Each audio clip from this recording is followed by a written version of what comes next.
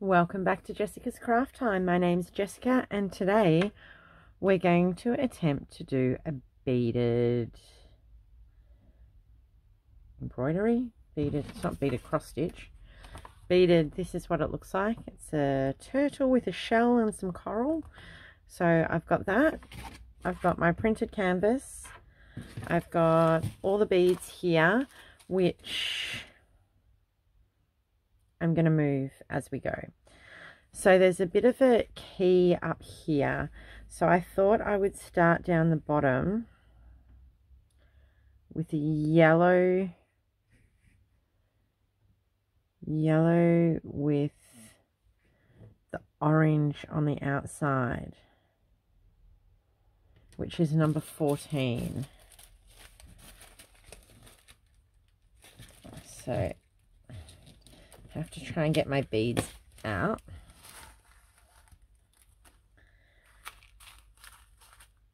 And what I thought is I could put them in here if it works. I'm not a huge baggy person. So let's just sit. Oh, that wasn't good. I just spilt them everywhere. We're off to a really, really good start. Let's just put them all in that tray. So we do have a little needle here up the top, and I'm just going to need a pair of scissors, a white thread. Hopefully that'll be all right. So it's just really following. Man, that's a tiny needle eye. This could be a bit of an issue trying to get this through here. And I don't think I brought a needle threader out here. That's a really, really tiny eye. Okay, I'll be back. Okay, that I can't even see. I'll have to get a magnifying glass, but I don't even think that needle's got a hole through it. And I was trying and trying and trying, and I couldn't get the thread through. So I've just gone and found a beading needle, because you need something quite fine. All right, let's tie a knot in here. I'm guessing one strand is going to be well and truly enough to hold a bead. So I guess we just go up.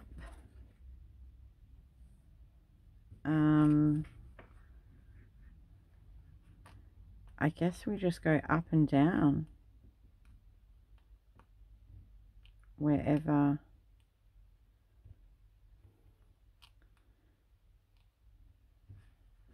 somewhere in it.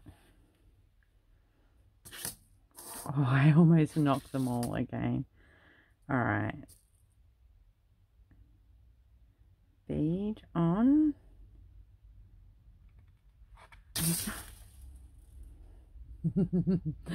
No. Okay, so we haven't been off to a very good start. We just spilt the beads everywhere. Let's hope they give us plenty. If not, I'm going to have to be crawling around on the floor out here, and now I've knotted my thread to find enough beads. I've just knotted my thread. We're giving up. Today is not the day to be doing this. Okay, let's start from the beginning. I've gone and got myself a sticky mat, so hopefully we won't be knocking the beads off again. Let's start again, take 2, and see how we go.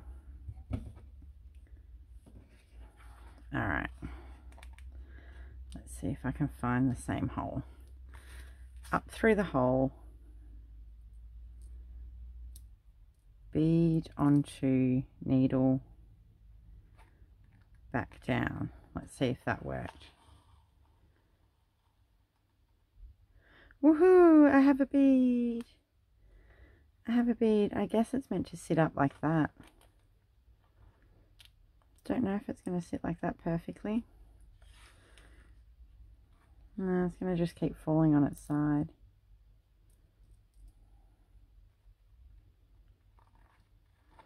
Let's see, let's see, let's see. We've got 2 beads on it. This is really annoying me. It's folded under to keep it in its packet. So I guess what we could do is we could work on this one at the same time, which is number 15 by the color chart. So let's get number 15 without spilling it, dropping them everywhere. Oh, I found an escapee bead. Okay, 15. Let's put another tray here. I never normally work with 2 trays, but I'm worried that I might...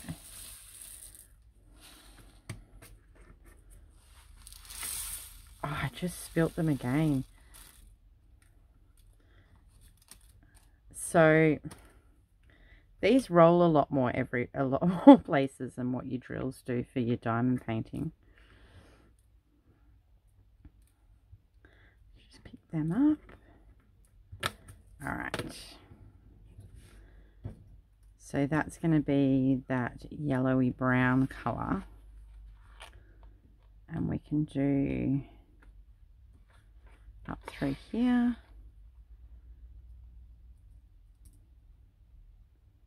onto your thread, and then back down.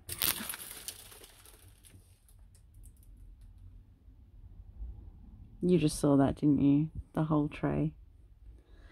All right, I will be back soon. Okay, I don't even know what to say. I work in a garage out here when I film. I don't know how I'm going to find all those beads. There's so many and they're so small.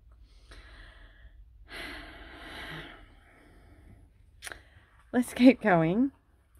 And I guess I will not be cleaning the floor out here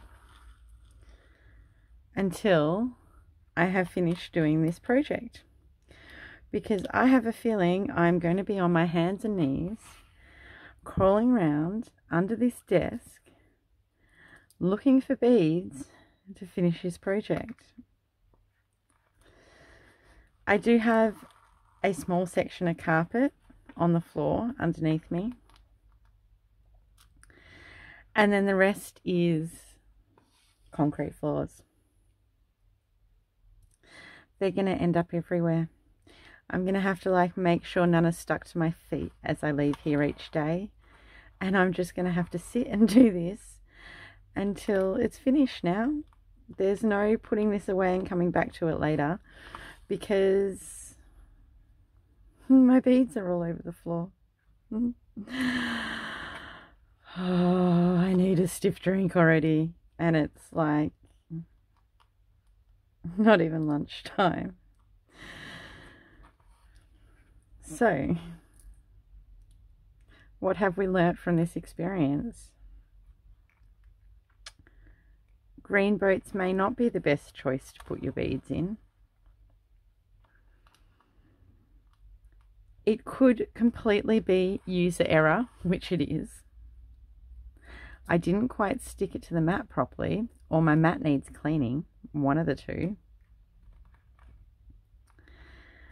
And I now have little gold beads everywhere.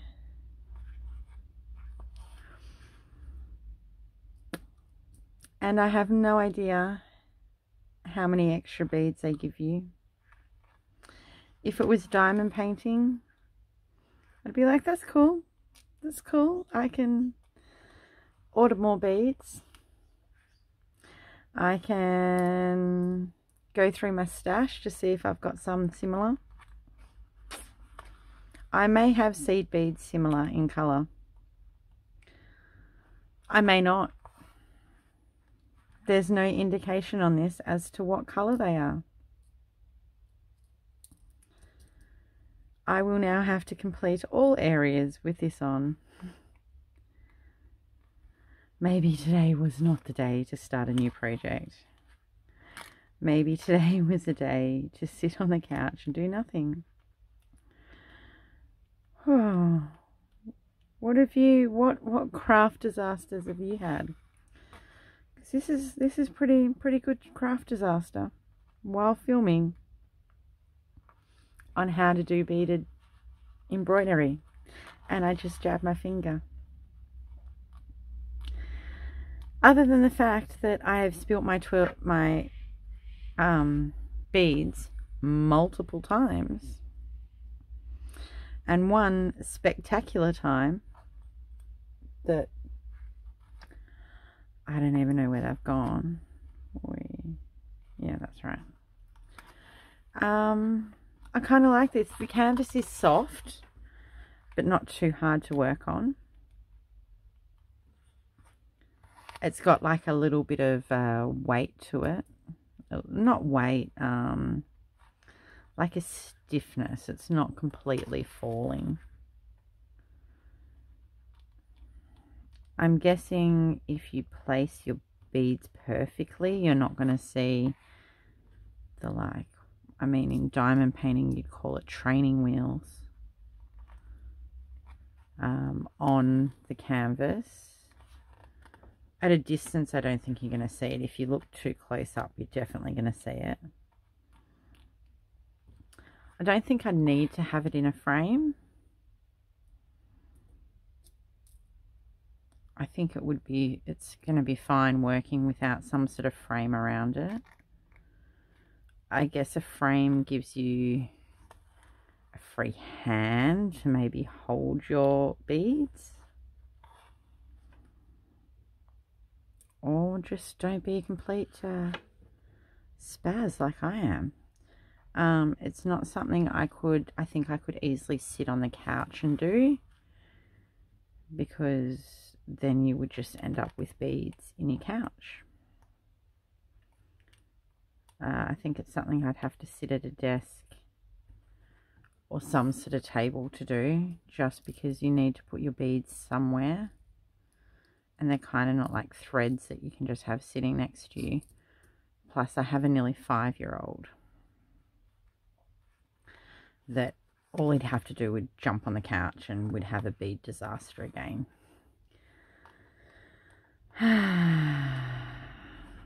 But other than that, I'm really quite enjoying this. I think the colours are probably a little bit hard to follow on the picture. There's a lot very similar ones, so I think I'm just going to stick with the ones I'm doing and get to know. That's probably the biggest thing I'll have issue trying to work out which one's which, because you're going off the colour of the inside circle and the outside circle. So a canvas that had more than 17 colours might be a little bit harder, depending how they're sort of labelled on the picture, I guess.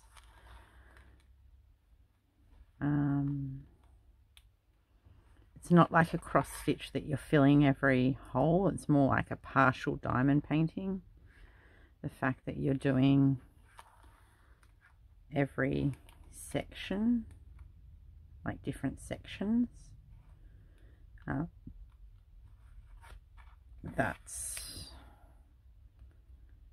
but it's easy to work through. You couldn't use the needle that came with it. It had no hole in it. I'm sure it has no hole in it. I'm going to go and find Mark's magnifying glass when we finish and see if I can find a hole in it. But I tried. I couldn't even get the needle threader. I couldn't even get the needle threader to go through the eye of it. So if you can't get that through, there's no hope in hell that I'm going to be able to thread a needle. I did read somewhere, or it said somewhere, that it's best to use like an invisible thread, but I'm using white and I don't think there's an issue with it. I don't think you can really see it. Just a few little bits on the back. So I don't know, I don't have a problem whether it's a little bit different when we come to the different coloured beads, and whether you'd maybe change your thread to a different colour thread for different beads, whether that would make an impact. It's not something I would do because I'm too lazy. I just have this reel of white thread here that I'm just going to use. I did think about using an actual beading thread, but I'm like, no, the white will be fine. Will be fine. So there's lots of yellows and blues and whites in this one. And I'm just slowly working my way around different areas of it.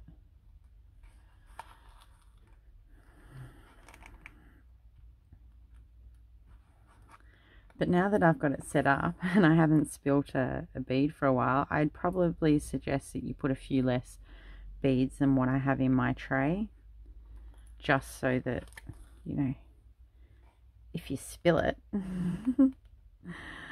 you don't lose too many. I think even if I was inside, it would be on the floorboards, it would be one hell of a job to try and find all those little tiny beads. Let's go on over that one for some reason. Yeah, other than that, it's just patience.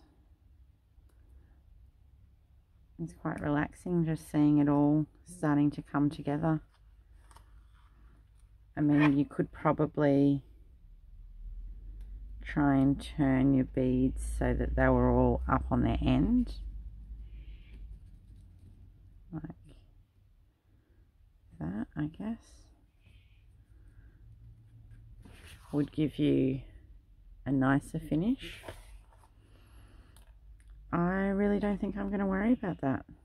I think I'm just going to let them fall where they fall.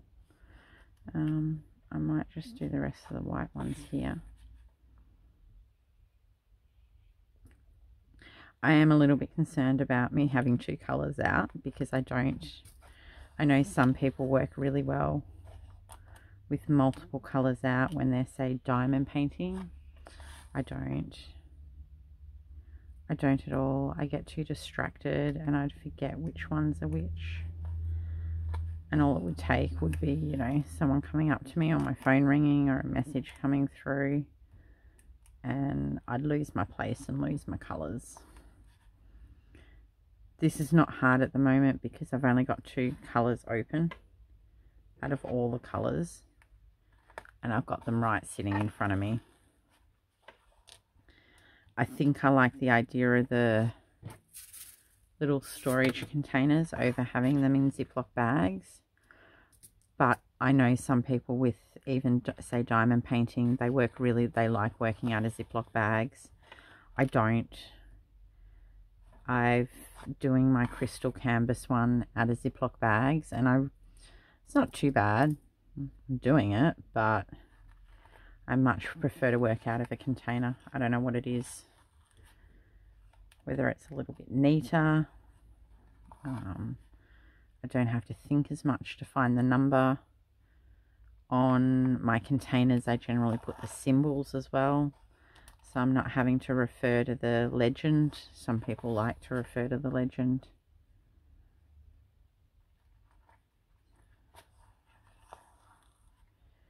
Yeah, the only thing would be trying to decipher the different colours, because you've got to look at the outside and the inside, but I think it is printed clearly enough that I'm going to be able to do that fairly easily.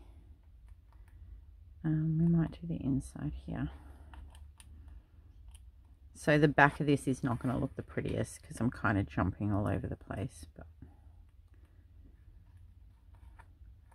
not anyone I know is really going to be worried about what the back of something looks like. I'm not entering any sort of CWA or show competition with my artwork.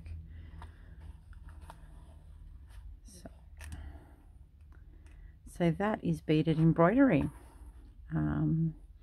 If I can find it again, I'll link this kit. Now, it did come from the Ukraine, if I remember correctly. I found it on Etsy, and it took, being COVID year, it took a very, very long time for it to arrive.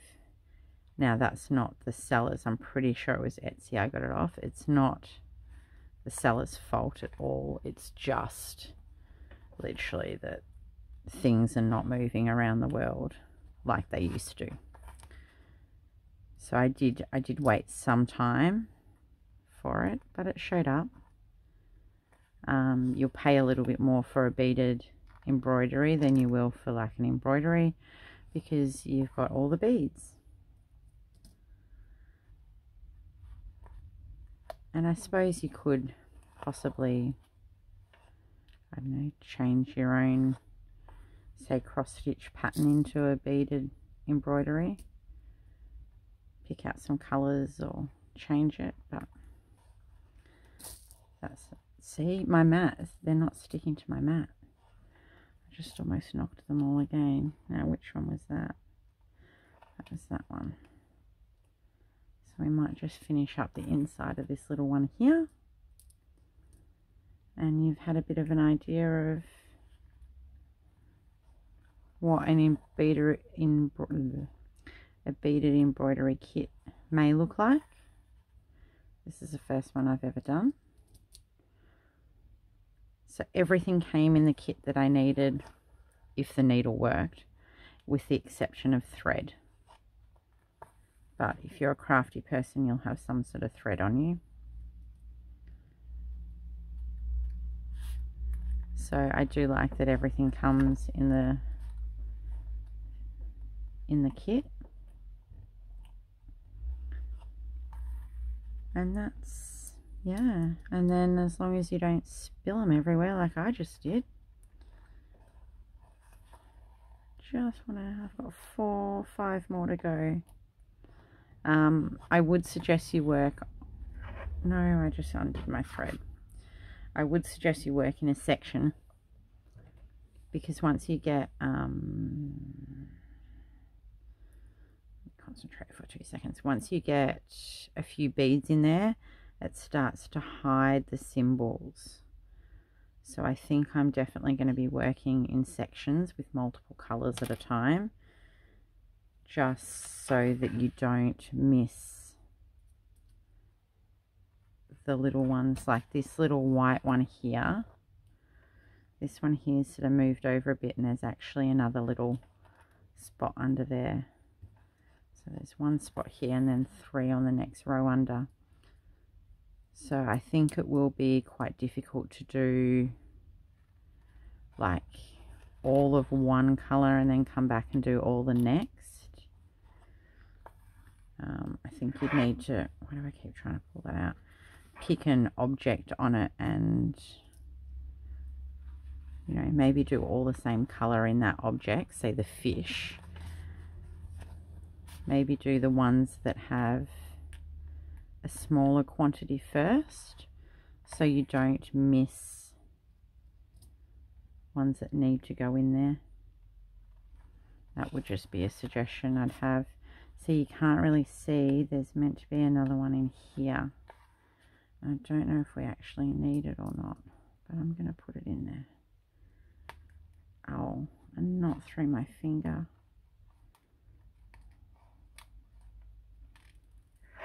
Come back here, bead. I can't afford to lose any more of you. So beading in needle will be quite sharp as well. So it's not really